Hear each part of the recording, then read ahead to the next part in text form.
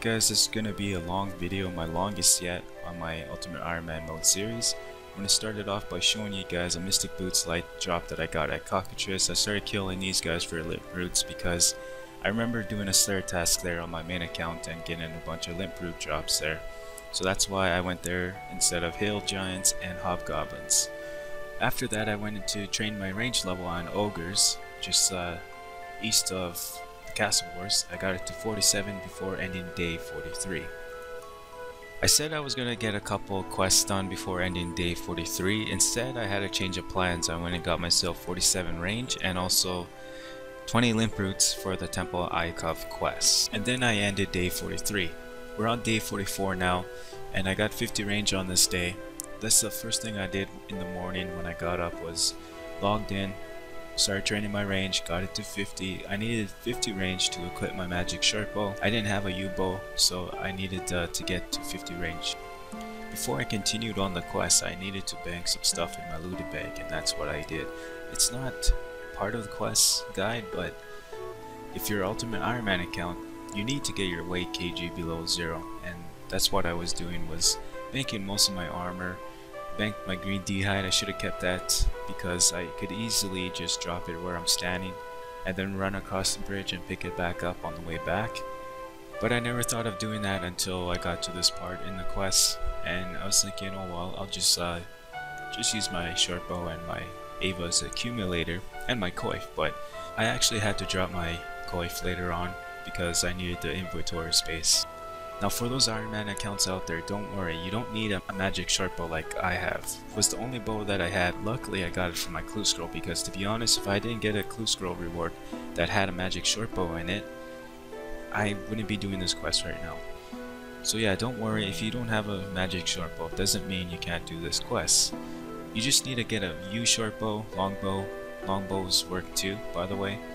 Now during this step in this quest, you have to get yourself at least 20 plus arrows, ice arrows they're called. And what I did was world hop. I find that if you stay in the same world and try to get the ice arrows from the chests, you're going to spend a lot of time if you don't world hop. So that's my tip for you guys, world hop if you do this quest and you're at that part. I had to go back to the wilderness to bank more stuff. I banked my sharks, I banked some other things. I didn't catch it in time. But I got my 20 inventory spaces that I needed. First I needed to go to the nightmare zone first to bank my coins. After that I went to Ardoin, teleported there, of course, you know, there's no other way to get there. If you Metal Mario it there, it's gonna take a lot more time. Anyways, I unnote my limpwurts for the next step in this quest. You need your limpwurts because after you kill this, not this boss, but this monster, he's a level 84 monster. I don't think he's a boss, but he uses magic, so protect from mage. I feel like I'm doing a quest guide. Anyways, yeah, this boss, or this monster, is not very hard to kill. I have 50 range, I was able to kill him no problem without my green d'hide armor. Alright, so pretty much for the rest of this quest, there's not really much else to say. So instead I'm gonna talk about why this video is 17 minutes long and it's only 2 days of progress. Well, 2.5, because I did day 43 still, you know, but I didn't really do much except collect limpwurts and get 47 range from 45. That's all I did. But why is this video 17 minutes long? Meanwhile, my last video was 9 minutes long with 4 days of progress covered. Well, let me tell you, I think it's because of the questing. The amount of questing that I did in these 2 days, day 44 and day 45. I got over, I think I got like 7 quests completed, 7 or 8 of them. And this is the first one. We're still on the first quest, believe it or not. The second quest was Scorpion Catcher. Now before I could complete this son of a gun, I had to get a bar card sign from all the bars in RuneScape. No, joking, but 10 bars in RuneScape. So as you can see, the official Alfred, what was it, Barbarian bar card, I think it's called. I know I got that name wrong, it just doesn't sound right. Anyways, I got my 10 signatures, went back to the Barbarian Agility course, I was about to call it the Outpost. Got the... Actually no, that wasn't the last scorpion. The last scorpion was in Edgeville at the monastery. The only reason why I recorded myself getting that one scorpion, the second last scorpion, was because of that Alfred bar card that you need to get signed from 10 different bars. Anyways, on to... I'm saying anyways too much times. I said that like maybe 4 times already in this video, but let's continue on. Day 44, we're still on day 44. And the next quest was a Soul's Bane. This quest was quite funny. There was one part where I just laughed out loud in real life. Whenever I find something funny, I usually type it in game as well. I don't know why. It's just a habit, you know. I'm sure you guys do it through texting, through Facebook, through a bunch of social media sites. One of my favorite parts of this quest is actually this one. There's these weapons, these very powerful weapons that you can choose from. Swords, spears, mace, battle axe. You don't have to use all of them, but I decided to use the spear to get my rage level up. You need to get your rage level up to continue on to the next step. I started killing angry bears because it's the only monster I could kill using a spear. It doesn't take long to get your rage level up. I spent maybe, you know, a few minutes here killing bears. That's about it. This is the part that made me laugh in real life. I was watching this little guy here standing there, and then all of a sudden I look back and I see him fall down. So I found that funny. I don't know if you guys found it funny, but I did. There it is. I typed it in game, laughed my fucking ass off. Alright, now we're just gonna skip to the very ending of this quest. There is a lot more to this quest. You know, from what I just showed you guys, there's a lot more. And I was going to show you all the cutscenes. There was a lot of cutscenes during this quest, by the way. I was going to show you all of them, but it was just too damn long, and I didn't know what to say in the commentary either. I was just going to put like music in the background during the cutscenes, but then that'd be kind of cheating with the video. Like, what am I trying to say here? I'd feel like I'm cheating this long video, if you will. The 3 little heads I was fighting was the boy. And when I saw a man sitting there, thought I was here to save a boy. But I think what happened was that he spent so much time wherever he is that he aged. You know, that's the best I can explain what happened there. And right now I'm still under investigation trying to figure this out, because I just think this is a absolutely enormous experiment of all the colleges in the city. Some of you guys may be thinking, what the heck are you talking about, Wally? I'm pretty sure I just killed some brain cells, to be honest. I apologize if I did. But let's get serious now with this commentary. We're starting day 45 now. We ended day 44 by completing 3 quests, which was Temple of Ikov, a Soul's Bane, and Scorpion Catcher. Those are the 3 quests that I got done on day 44.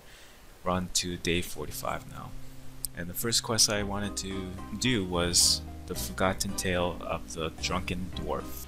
At first I didn't want to do this quest just because there's some farming required. You know, you need to do some farming. One quest item you need for this quest, you need to do farming. And it's not my forte, but I got it done, and I'm glad I got this out of the way. The quest item that I'm talking about is called the barley malt. To make it, you need to get some barley seeds from either a seed stall, I was about to say store, or you can just pickpocket master farmers for them. But it's easier just to buy them at a seed stall. And you get the barley seeds, you plant them in a hops patch, and it takes about 10 minutes for the barley to grow into barley. And you harvest your barley, then use them on a range to get barley malt. Or you could just look on RuneScape Wiki, old school RuneScape Wiki. That's what I do anyways. Whenever I'm not too sure on something, I always go to old school RuneScape Wiki to look for answers. Now, even though farming is not my forte, I have to do it anyways. And the reason why is because if I want to get to the cave horrors for the Black Mask, I'm gonna have to complete a couple quests, and that's, I know for sure Cabin Fever is the requirement to get to cave horrors, but there's a quest before cabin fever that I need to complete, and it requires 40 farming, and I think that quest is called Rum Deal. Correct me if I'm wrong on that in the comment section below. It's gonna be a while yet to get my black mask because one, I'm still 46 Slayer now, because I do get 46 Slayer before ending day 45. Barrels is another thing I need to start working towards too. I have the requirements to play the mini game. I just can't make myself prayer potions right now. My herb lord level is still sitting at 20 something. I definitely gotta start working on some stuff on my account. Farming and herb lore are the two. I also have to get my agility level to 58 because I'm getting very close to barrel scrolls. You know, I'm almost close to 75 or 175 plus points. And once I get there, I still won't be able to get my barrel scrolls because I still need to complete 2 more sub-quests in the Recipe for Disaster quests. Anyways guys, we're getting to the ending of the Forgotten Tale of the Drunken Dwarf quest. This was apparently supposed to be one of the funniest cutscenes in this quest. Actually, the only funny quest or cutscene. Shit, kinda talk like some gun right about now. And I could see why it was not the funniest, because there wasn't any other funny cutscene besides this one. But I can see why they thought this cutscene was funny. Just the way my guy just fell back from his chair. He was so drunk, and I really like this ending on this quest. It's probably the best ending out of all the quests that I've done. You know, usually every quest ends with not a very good ending to it, but this one, if you do the quest, you'll know what I mean. You know, you'll understand the ending as well a lot better. But it's a good ending. I liked how it ended because it gets you thinking, you know. That's all I'll say about that though. The next quest I wanted to do, since I forgot to record myself completing this quest, I'm only going to show you where I'm very close to completing the quest. And this quest is called Sheep Herder. And I got this quest done because the quest points, man, it's 4 quest points, and it's an easy 4 quest points. Alright, now the next quest, Horror from the Deep quest. Since I already completed the Alfred, I still don't know the name, but the Alfred bar card little mini quest there, it was time to do the Horror from the Deep quest. Now, I could have done this quest long ago. I could have done this quest on day 20, to be honest. I'm pretty sure I could have. Yeah, I could have done this quest on day 20 for sure. But I'm doing it now on day 45. There's a lot of things that I could have got done in better time. But the way I play this game, I don't play it to become the best on the high scores, the top 10 players, top 100. I play it to enjoy it. Like I said in one of my videos, I said to you guys, this is a hobby. I don't do this for money. I don't do it for as a job, because I have a job right now. You know, I have one in real life right about now, and I do this because it's a hobby. I mean, I know I just said I don't do it for money, but I can't help it because now I am making money doing this. Just through YouTube though, you know, just through the advertisements there. That's where the money comes in. I'm not like sponsored by any gaming community or whatever. You know, it would be cool though, but then again, I don't think I'm at that level yet. But so far, I'm quite happy with the progress that I've got with my channel, and it's all because of you guys where I'm at right now.